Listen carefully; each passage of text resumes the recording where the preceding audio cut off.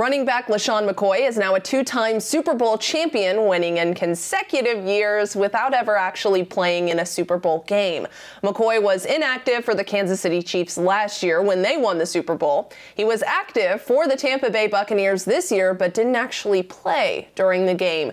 McCoy made the playoffs 3 times while a member of the Philadelphia Eagles and once with the Buffalo Bills. Before Sunday's Super Bowl, McCoy hinted at retirement, and when he does retire, he tells The Athletic that he wants to retire as an Eagle, saying he's the team's all-time leading rusher and his number 25 has not been used since he left.